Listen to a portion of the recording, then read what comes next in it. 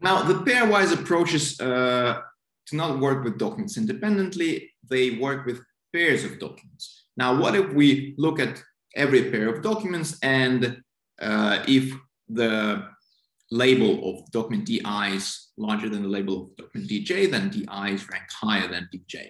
So let's just try to look at all the pairs and predict, say, which one is larger. So basically what we can do, we can create a pairwise model. So now the ranking model F takes two parameters, not only one document xi, but both xi and xj, and it predicts, let's say, the probability that one is higher than the other. For example, some score that says that one is higher or lower than the other. So we have two documents as in. However, this naive approach doesn't really work this way for a simple reason, because basically what you need to do during already inference, meaning when you need to rank documents, you need to compare n squared, well, perform n squared operations, because you have to compare all the pairs of documents to each other. So the quadratic complexity during learning is okay, but during inference is not okay. During inference, you have to be much faster. And another problem with that, sometimes you can get this paradoxical situations where D1 is greater than D2, D2 is greater than D3, D3 is greater than D1, then what do you do here? So what we can do, instead of taking two documents as an input to the model, we can still have the scoring model unchanged. That means we still take a query document vector as an input and we predict a relevant score as an output. So this is kind of point-wise model still. There's only one document, only one score, but the loss is pairwise. So in the loss, we have two documents, and the loss is something where we calculate the function of the differences. So for every document DI that has to be ranked higher than DJ, so we add to the loss. And basically, let's take a look at those loss functions, and this is where the whole discussion will focus on.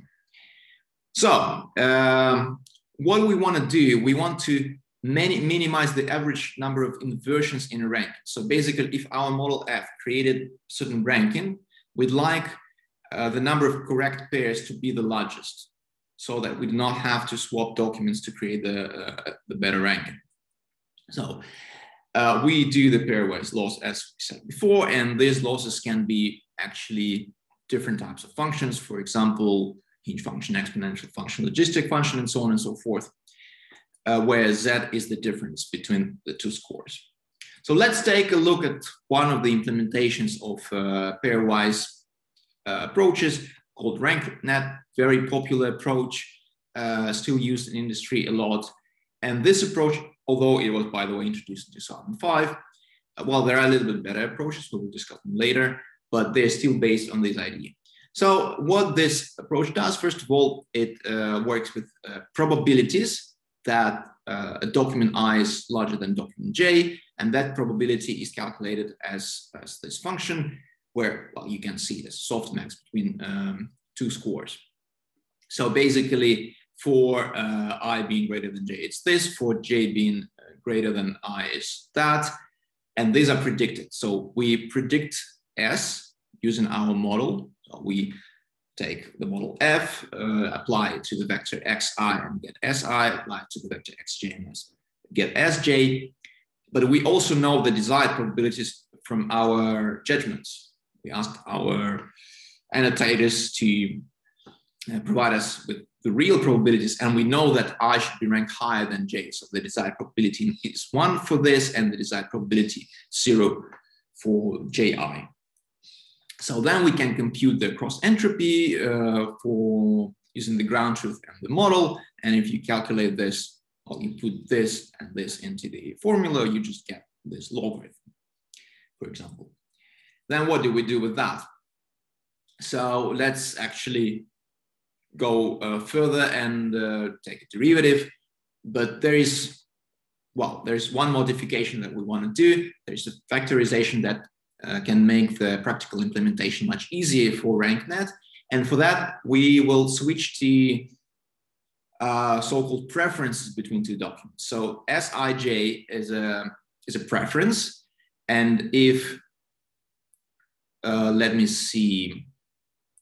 So it's -1, 0, 1, and indicating which document is higher. I guess 1 is if DI is higher than DJ, and -1, otherwise 0 if they are the same. So basically, we can, here we have 0 and 1 for the desired probabilities, the ground truth. Now we can represent the ground truth as this. So if DI is higher than DJ, then we get what we get, 1 + 1 divided by 2, 1.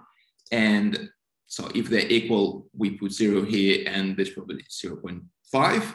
And if DJ should be ranked higher than DI, then the predicted probability is 0. So exactly what we need. Now, this is the ground truth. We know this. And this is the predicted probability, just as on the previous slide. And then the cross entropy in terms of this preferences as ij becomes this function here. So it's all the same, it's just that we reformulated the ground truth in some other way. So now what do? We, of course, take a derivative with respect to the score. So derivative of this loss function with respect to Si will be this. And of course, this will be minus derivative of the loss function with respect to the score Sj. So this is the thing. Now, you remember that we have the model F that produces the score S. Now, this model has parameters. Let's call them W. So F has a set of parameters W, and we want to learn that model by basically tuning the parameters of the set of W parameters. So to tune each parameter, what do we need? We need a derivative of the loss function with respect to the parameter, and then by the derivation rule, we have this summation of partial derivatives in this way. So derivative of the loss according to Si, and then derivative of Si according to the parameter W, plus the same for Sj. And then if you compute all this, you get this thing here. So this is the derivative from here, and then we have this addition. So what's next? So now we have this thing that this is the gradient, right? The gradient that we'd like to change during we'd like to, not to change, we'd like to use that to update the parameter. So we call this thing lambda because this thing can be kind of pre-computed for a particular parameterization of F. So we know all these parts when we have a certain model. So this we call lambda ij. So we can rewrite this derivative with respect to the parameter W as lambda ij by this.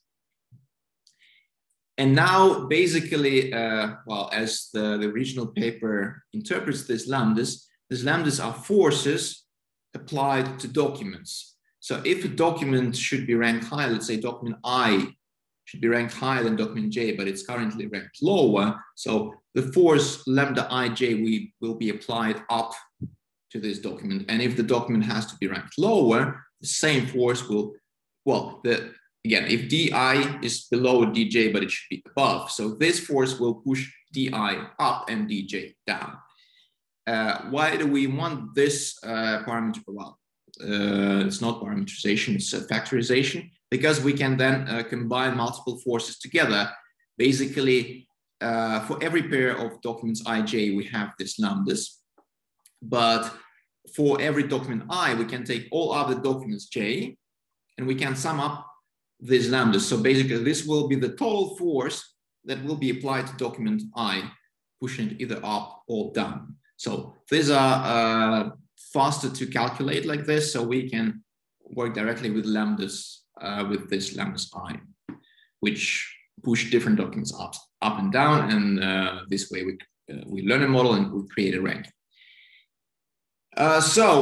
Basically, to summarize, in a sense, the pairwise approach works like this. We still have, I call it pointwise model, which means we take the vector for a particular document query and we produce a score. So it's not a pair, it's just a single document. but the pairwise comes in a loss function. And an example loss function is from RankNet, which is, for example, this. But though this approach already considers, well, let's say relations between multiple documents, between actually pairs of documents, there's still a problem with this approach.